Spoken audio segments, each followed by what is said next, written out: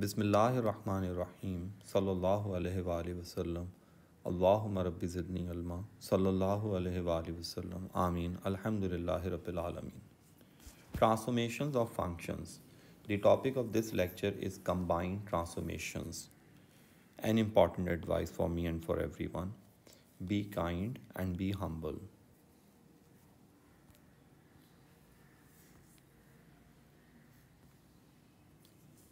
In this section, you will learn how to apply simple combinations of transformations.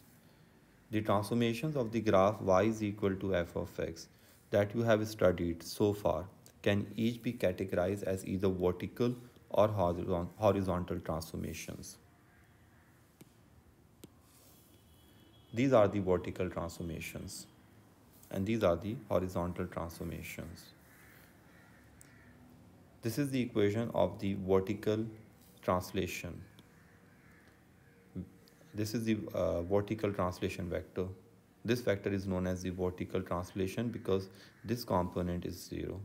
So when you will apply this vector onto this equation, you will get this thing. And this is the equation of the horizontal translation. When you will apply this vector onto this, you'll get this x plus a. Be careful regarding this sign.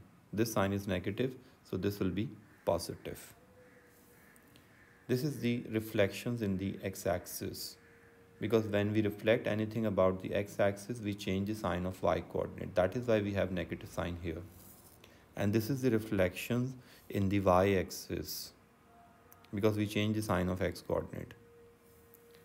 This is the vertical stretch with factor a. And this is the horizontal stretch with factor 1 upon a. Make sure you remember this thing. If the factor is 1 upon a, then you have to write a here. They both are reciprocal. We have discussed this in detail in the lecture of stretches. Well, when combining transformations, care must be taken with the order in which the transformations are applied. When two vertical transformations or two horizontal transformations are combined, the order in which they are applied may affect the outcome.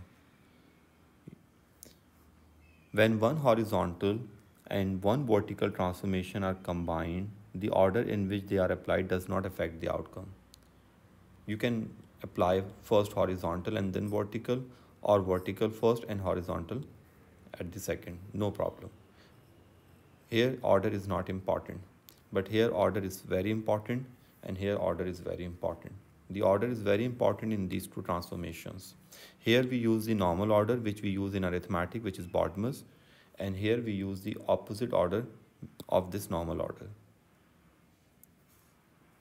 We first multiply and then add. Here we first add and then multiply. This is the opposite order of this order.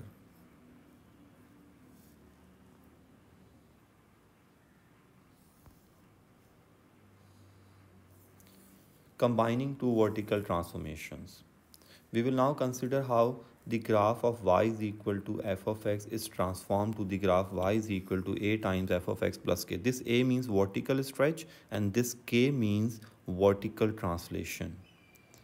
So according to the Bodmer's, according to the normal order which we use in arithmetic, we first need to apply stretch. We first need to multiply f of x by a. And then we need to add k into f of x, this equation. This is the flow chart. First apply stretch, vertical stretch and with factor a onto f of x. So when we will apply this stretch onto f of x, this f of x will become a times f of x. And this is the translation vector. When we will apply this factor onto this equation, we'll get this equation. So first we will multiply and then we will add. This is the normal order which we use in arithmetic, which is known as Bodmer's. First do the multiplication and then the addition. Multiplication, addition.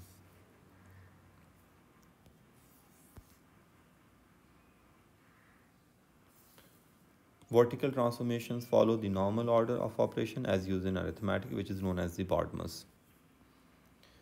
Combining two horizontal transformations. Now consider how the graph y is equal to f of x is transformed to the graph. Here we will use the opposite order of this order. We will first do the addition and then multiplication. That means we will first go for translation and then stretch. And this is the flow chart. So when we will apply f of this factor onto f of x, this f of x will become f of x plus c. This minus c will become plus c. This is the horizontal translation. And when we will apply this 1 upon b onto this f of x will become f of bx plus c. We have to write the reciprocal of 1 upon b here. So this is the addition and this is the multiplication. And this is the opposite order of this order. Horizontal transformations follow the opposite order to the normal order of operations as used in arithmetic. Now, this is an example of the two vertical translations, two vertical transformations. The diagram shows the graph of y is equal to f of x. Sketch the graph of y is equal to 2f of x minus 3. Now this 2 means vertical stretch and this minus 3 means vertical translation. Y is equal to 2f of x minus 3 is a combination of two vertical transformations. Number 1, stretch, and number 2, translation. We will use normal order. According to normal order, first we need to sketch this 2f of x. First we need to apply the stretch on this f of x. So first sketch y is equal to 2f of x. And how will you sketch y is equal to 2f of x? This is very simple. This is the object point 2, 3, it's here. You just need to multiply 2 with the vertical component of this point. The vertical coordinate is 3. By multiplying 2 with this 3, we'll get this 6. Because in vertical stretches, horizontal coordinates will remain unchanged.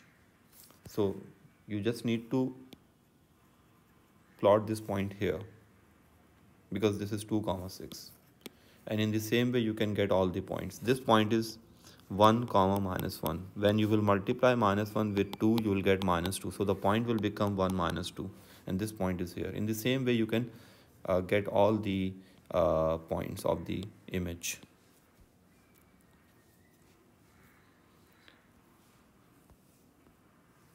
Sketch the graph 2f of x minus 3. Now you just need to translate this graph by 3 units down because the vector is 0, minus 3.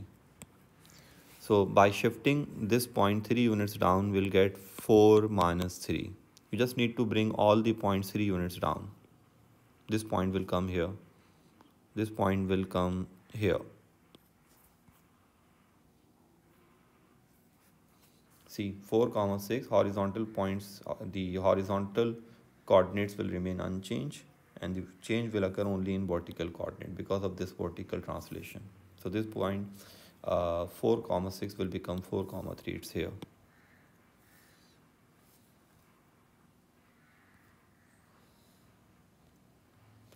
The diagram shows the graph of y is equal to x square and its image. This is the image.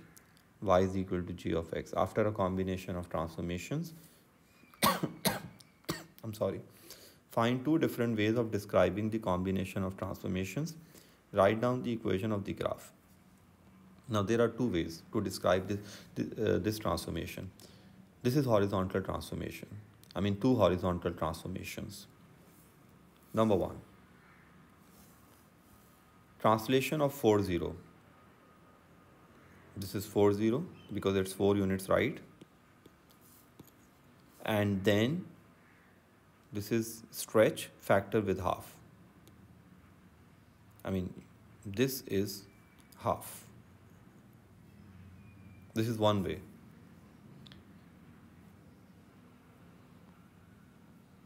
And this is the other way, the second way.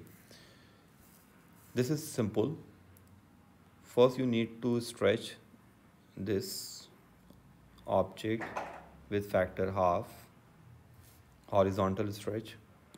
Half means this point, this was 2, 4. When you will multiply this 2 with half, this will become 1, 4. So this point is here. In the same way, you can get all the points.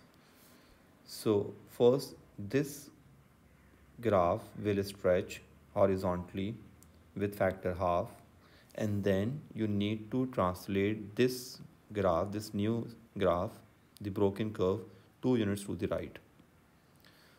So this is horizontal stretch factor half and followed by translation to and 0. And if you need the equation of the resulting graph, you first need to apply translation plus and then multiplication. This is the opposite order. So first you need to apply 2 comma 0 over here. So this will become x minus 2. This x will become x minus 2. Now you need to multiply this by 2. This is the stretch factor. So this equation will become y is equal to 2x minus 4 whole square. This is the equation of the resulting graph.